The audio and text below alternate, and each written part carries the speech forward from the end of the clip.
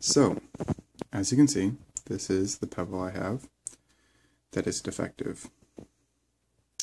It looks perfectly fine. The problem is nothing displays on the screen, and you can press the button and the backlight comes on, and then the backlight will fade out, but nothing ever gets displayed on the screen. While I was testing it, I was able to get it to connect to my phone, and it does work properly. It's just the screen that seems to be defective. So hopefully it's the screen itself and not something like the connection. And I have a new screen that I'm going to try to replace it with. This is my substitute for the heating bag from iFixit. This is just a heated neck pillow, so hopefully it'll transfer heat and start working on cracking the case open. So this is the screen from Mouser. It's the exact same model that they use in the actual Pebble. As you can see, there's a film on it. That's what those red stripes are. So I'll have to take that film off before we put it in the watch. Probably good enough. I need a stand for this shit.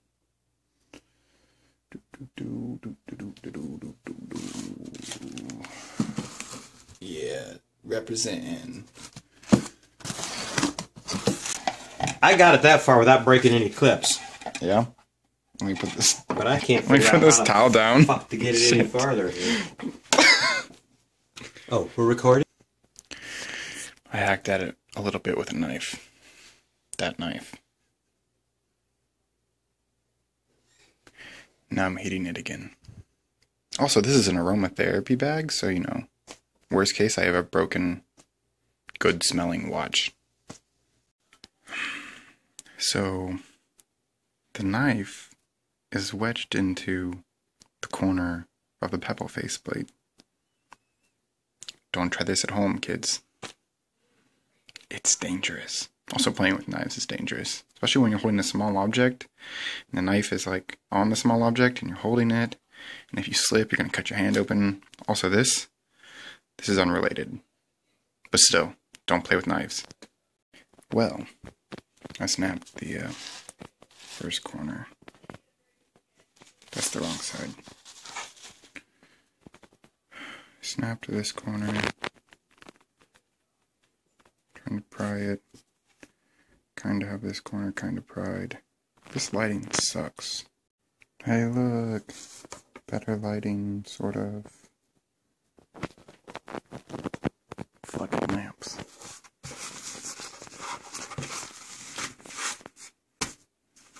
Might need to heat this up again in a sec.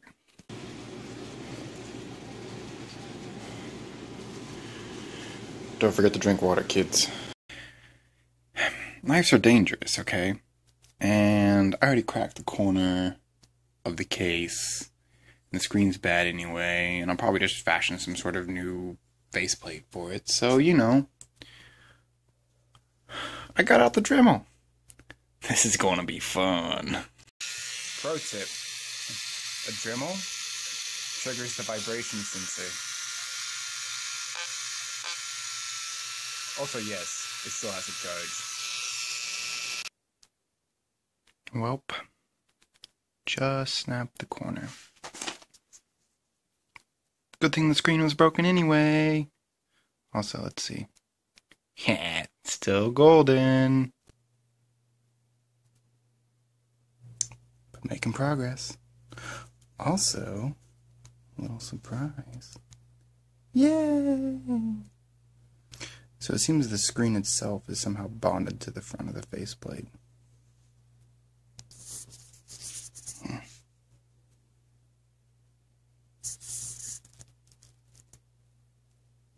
Focus, come on. It's moving.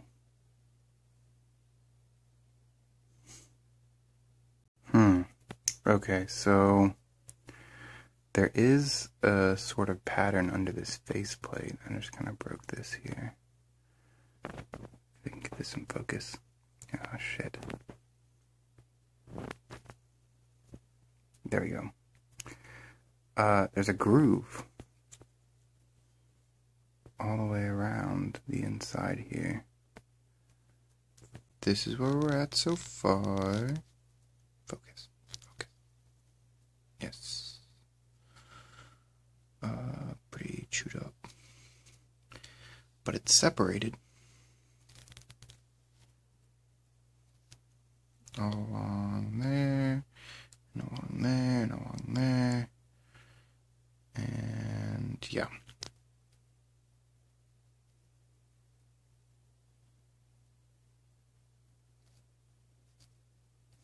Let me see if I can do this.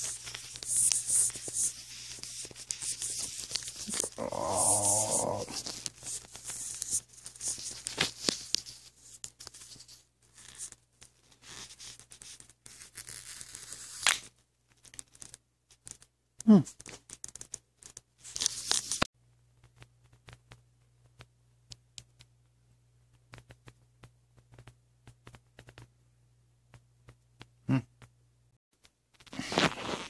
So I got some better lighting.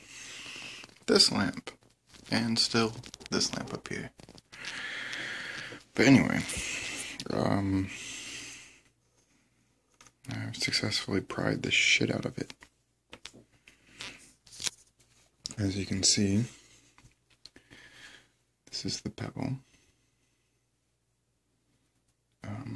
Might be kind of hard to see in this lighting, but there's a groove.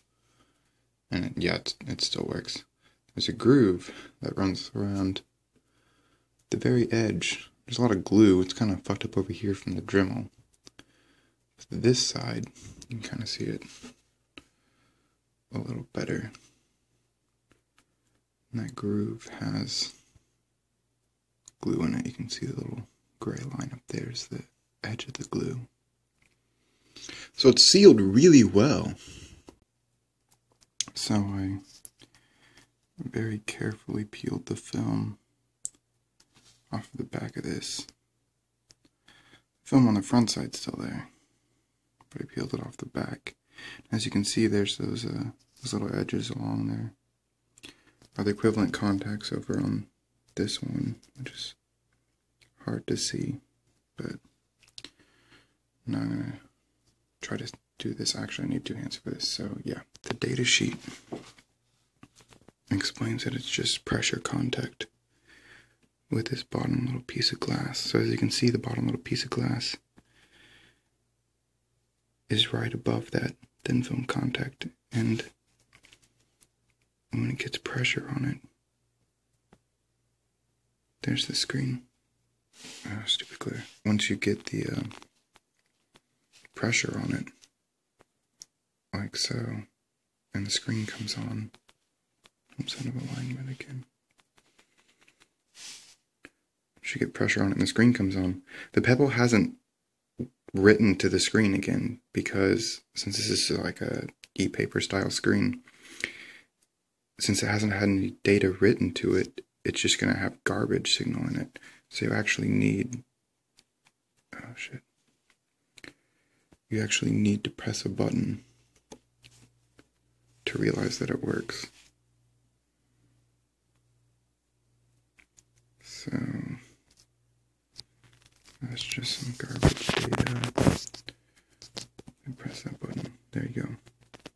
And when it refreshes the top border in a second, or at least it was lucky timing the first time, but the top border is the clock.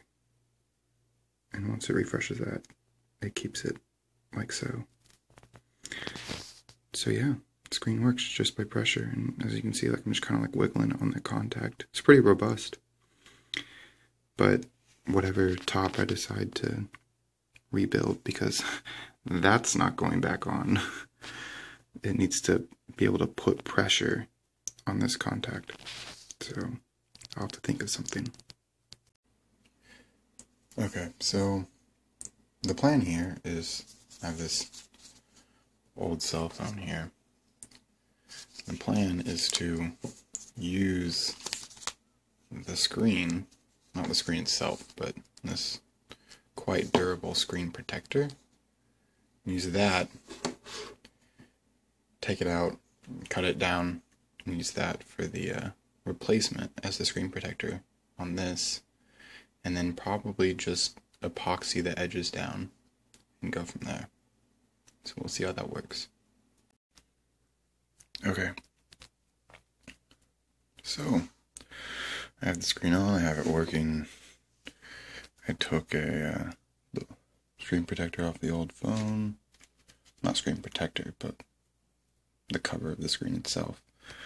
And cut out this nice, clear, pretty sturdy plastic, scratch resistant. And the plan is to try to glue it on there and make a new cover. But first, we need to glue the screen down.